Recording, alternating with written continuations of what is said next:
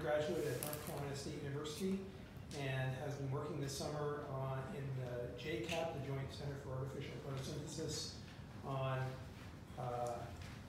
materials for selective electrochemical reduction of CO2, something that we're all interested in recycling out of the atmosphere and into more useful forms. Terrific. Abby, begin when you're ready. Awesome. Thank you so much, Dr. Atwater. Like you said, this summer I was able to work on electrodes for carbon dioxide reduction in Professor Atwater's lab and with my mentor, Ao and Lucas. So as all of you here know, the current levels of carbon dioxide in our atmosphere are staggering, and they continue to rise at alarming rates. And if they continue to rise at this pace, there will be devastating environmental consequences. And so this was the primary motivation for my project this summer, was how can we take carbon dioxide and turn it into something useful? So more specifically, like Dr. Atwater mentioned, I worked with the Joint Center for Artificial Photosynthesis, or JCAP, and their entire mission is figuring out how to take sunlight, water, and carbon dioxide and turn it into renewable transportation fuel, so ethanol, for example. And here I highlighted scalable technology because that was really a driving force behind my thought process for the summer and why I made a lot of the decisions that I did. And you guys are going to see kind of underlying themes of that throughout the rest of the presentation.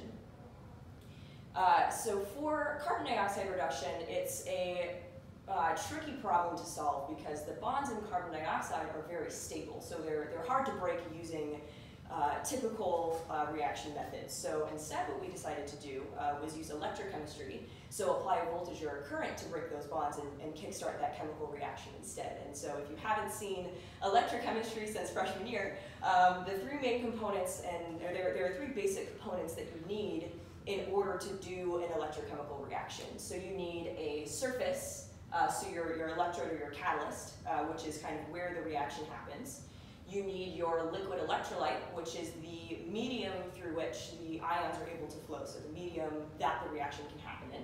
And then you need something to react. So in this case, we've got carbon dioxide gas, and this flows in through the electrolyte, bubbles through the system, and reacts on the surface of our catalyst when we apply that voltage. And then these products go out the other side and into an instrument that tells us what products were made and how much. And my work this summer primarily focused on trying to do material science to this catalyst to affect these reduced products that came out the other side. So we decided to use copper as our catalyst for a few reasons. One, because copper is inexpensive, so again, tying that back into JCAP's mission of creating a scalable technology. But two, copper is a really good electrocatalyst because it can make up to 16 different products during carbon dioxide reduction, often 3, 4, 5 at a time. So here is a list of just some of the products that copper can make during this reduction process. And it's also unique in the fact that it's the only metal that we know of that can make molecules that have 2 carbons in it. So if we want to take carbon dioxide and turn it directly into ethanol, so that renewable transportation fuel, copper turns out to be a really great option. However, if you were observant, you noticed that I said 3, 4, 5 products at a time. And we do not understand how this process happens. So if we make multiple products at a time, it takes energy. You have to put in energy to the system to separate those products out. And so that decreases the feasibility for scaling up this technology. And to kind of give you an idea of the complicated process, this was a review article that was published, and this kind of behemoth of a figure shows a bunch of different potential reaction mechanisms for carbon dioxide reduction. So to break it down a little bit here, you start with carbon dioxide. All products on this side are C1 products, so products that only have 1 carbon in it, so formate, carbon monoxide, methane, things like that. And then each circle here is kind of the end path. And then on this side, you've got C2 products, so ethane, ethanol. You would only get this for copper, right? So really all I wanted to communicate here was this is a really complicated process, and anything that we can get or any knowledge that we can get to get better insight as to how this reaction happens, gets us one step closer to creating a technology that can be scaled.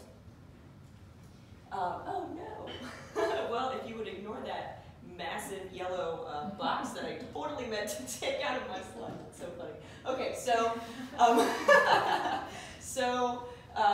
if you are involved in catalysis, you know that the structure of your material is actually just as important as your chemical composition. So you can have the same material, but if it will behave differently as a catalyst in bulk form versus thin film versus nanoparticles, etc. So we decided to induce a nanoporous structure onto our surface. So if you ignore this giant, like I said, yellow box here, I wanted to include these scanning electron microscopy images to give you a better idea of what a nanoporous structure looks like. So if you think about a sponge, right, that's porous, but our structure doesn't compress like a sponge does.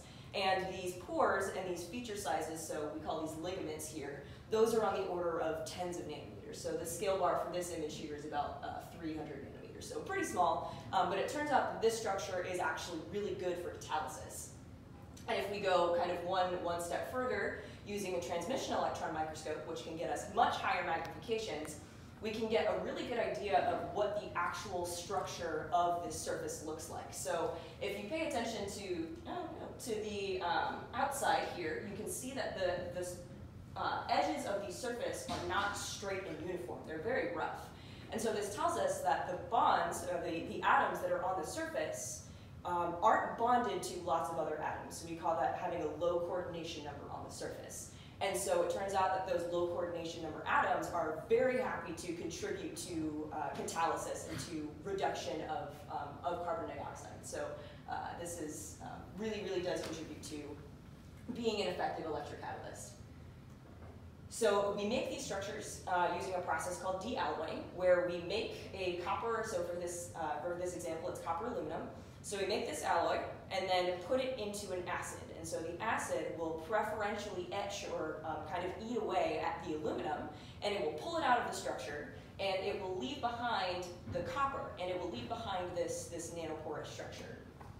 And so this is the method in which we make these nanoporous copper films. Ideally, to kind of take a step back so you guys can get an idea of this whole process.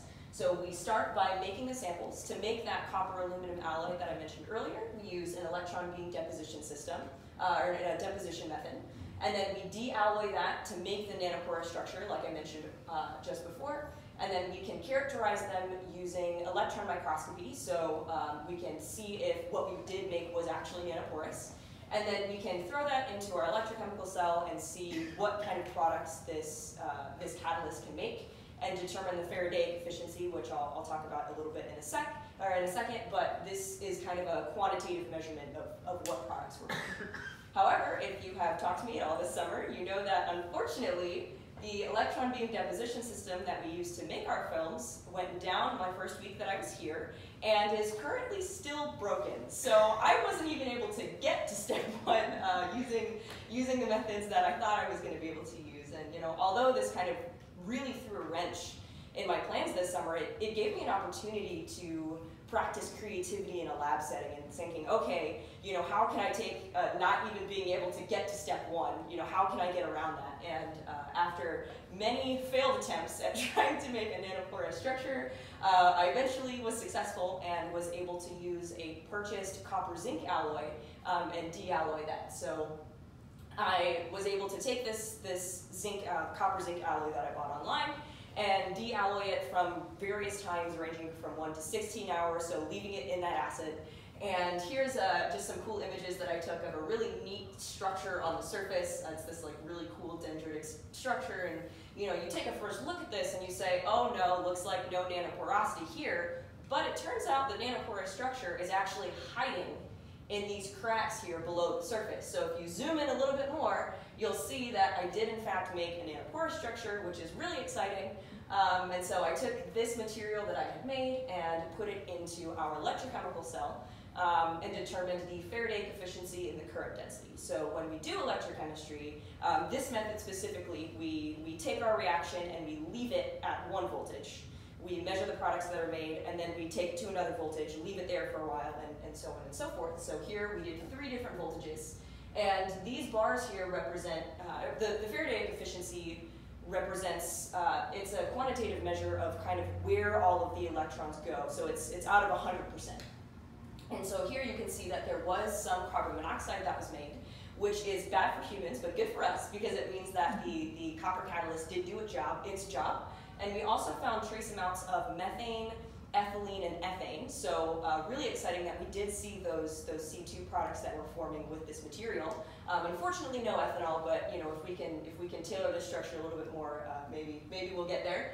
And then here we've got the current density, which basically tells you how effective your catalyst is at moving current through the system. And so as we increase the voltage, we get increased current density, which is expected. And it should be noted here that the rest of the Faraday efficiency here should be attributed to hydrogen generation. So in our system, the electrolyte is primarily made of water, and a lot of times what will happen is the water in the electrolyte will actually be reduced to hydrogen instead of the carbon dioxide being reduced. And so that's unfortunate, but a pretty typical and expected obstacle. And so we suspect that is because of leftover zinc in our alloy, which is known for being really good at hydrogen generation. So moving forward, we hope to try and leave that alloy in the acid for longer to see if we can really pull out more of that zinc to suppress the hydrogen generation. And so I also threw this material into the microscope after I dealloyed it, and you can see that there is some surface degradation. So another big challenge is trying to figure out how to make a stable electrocatalyst. So this is just before and after. So there is some stability issues, but that's again something to look at more in the future. And we thought, since the material, the nanoporous copper that I made was porous all the way through the material, what if instead of flowing the carbon dioxide gas in through the electrolyte, bubbling it through here, what if we bubbled the carbon dioxide gas up through the electrode and reacted it this way? And so this setup is actually called a gas diffusion electrode. And it's beneficial for a number of reasons, but primarily because it allows us to react the carbon dioxide in a gas phase. So in this typical cell here, the carbon dioxide is reacting in a dissolved phase. And so if it's gaseous, there's just more carbon dioxide that's readily available to be reacted. And unfortunately, I don't have any results to share with you, but we are working very diligently. And although there have been some significant roadblocks trying to figure out how to get this cell to work, it has been really cool figuring out, because no one's made a cell like this before with this specific material. So figuring out those little problems with making an entirely new experiment has been really cool. So hopefully we can get that working. And then next steps, like I said originally, just trying to get rid of that remaining zinc to suppress the hydrogen generation, and we want to improve the gas diffusion electrode setup so that we can get reliable and repeatable results, so that then we can take a bunch of data and see if we can correlate what the structure of our catalyst looks like to what products are made, to see if we can get a better insight as to, maybe there's some magic ligament size that is really good at producing ethanol, so that we can then tailor our catalyst to only make that one product and be able to scale it up. Again, fitting in with that mission of JCAP.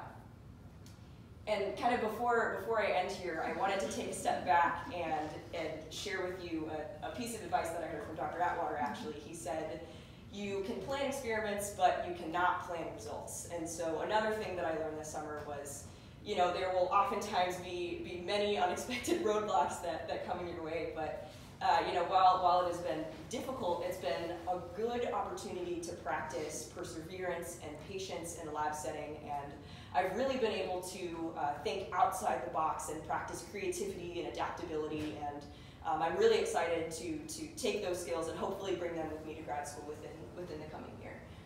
So with that, I have so many people to thank, all of the people in this room. It's really great to see so many familiar faces. First and foremost, Professor Atwater, thank you so much for bringing me into the lab, and Eowyn and Alex for being just like the best mentors, and Matt for helping me with all my electron microscopy images. And I'd like to give a special shout out to all of the K&I members here for the Surf the Wave Fellowship, because that allowed me to get all of those really cool images that you saw on the screen earlier. Joe and Ian for helping me with electrochemistry, Emily for being a great desk mate, you know, and the rest of the A team and the other search students for just really making my summer this a really, really amazing experience. So with that, I will take any questions. Thank you.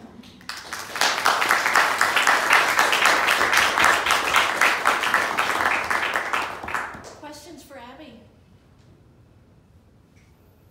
Were you able to characterize how much zinc went away as a function of time or different parameters? Like how close are you to removing the zinc? Yeah, so I was able to, the 16-hour Dealloyed sample had about a 4 to 3 molar ratio of copper to zinc left.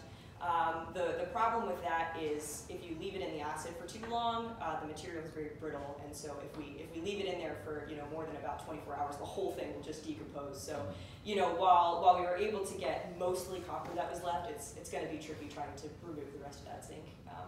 But yeah, so I did have a plot, an EDS plot. I decided not to show it because the SEM wasn't calibrated, and so the data points are a bit weird. But yeah. So in your electrochemically, you showed an image of the electrode after the electrochemical reduction experiments. Is that morphology one that indicates you had further dealloying occurring during the electrochemical reduction?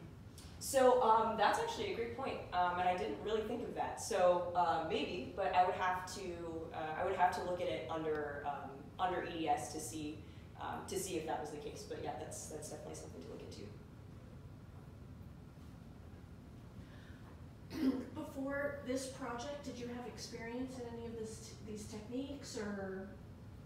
Yeah. So I did a previous internship where I was able to do a lot of electrochemistry, and I came in with microscopy experience, and so this was really cool because it was kind of a culmination of everything that I've learned kind of throughout my 4 years at State, and it gave me an opportunity, like I kept saying, grad school practice, right? So taking all those skills that I learned and really being able to drive the project forward. Yeah. Cool. Any other questions for Abby? Very nice. Thank you guys. Thank you.